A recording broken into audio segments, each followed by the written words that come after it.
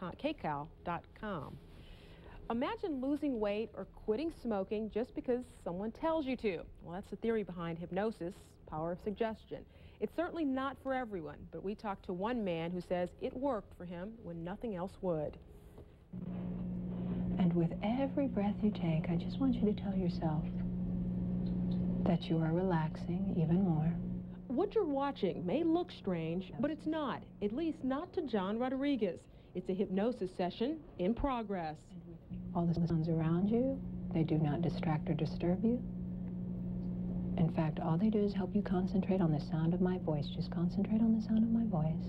Lee Betchley is a certified clinical hypnotherapist. Rodriguez, her client.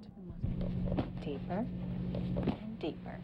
Like millions of other people, John wants to lose weight. After trying just about everything, he very reluctantly turned to hypnotherapy.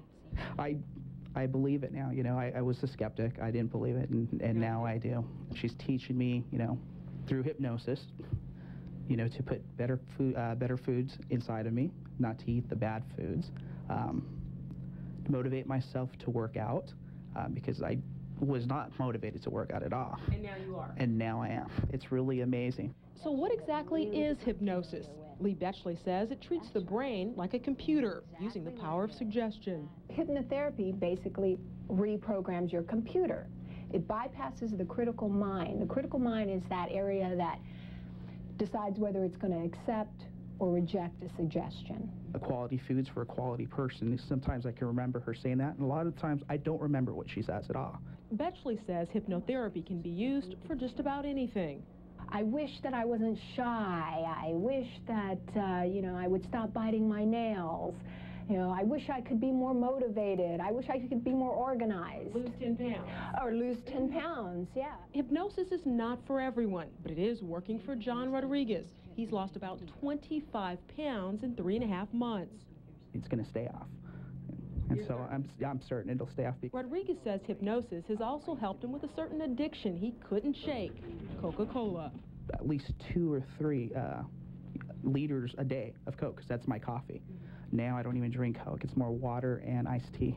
What do you say to skeptics who think, oh, there's no way this can work? Try it.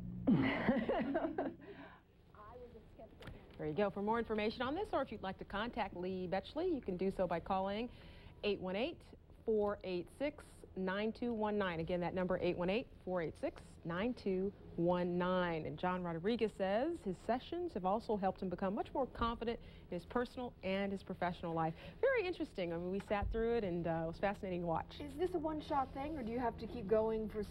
It depends. Each client is very different. She stressed that. It depends on where you're at in your life with the particular issue you're dealing with, whether it's smoking or weight or confidence.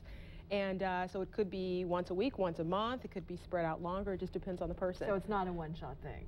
No, but it doesn't go on forever either. I mean, eventually you get to the point like John, where you learn, the behavior you've learned becomes a part of you. And you've gotten rid of the old behavior. In his case, for example, drinking all the Coca-Cola. Yeah, a lot of Coca-Cola. And so once he made that connection in his mind, it's basically playing the subconscious against the conscious, because you've been trained to do something all of your life, like let's say not working out, eating a lot of fatty foods. Well, this untrains that behavior. It's really interesting. But again, not for everybody, but it certainly works for this guy, and we wish him the best. Yep. Okay. Thanks, Dilva. Okay. Coming up, Carl Bell will be along with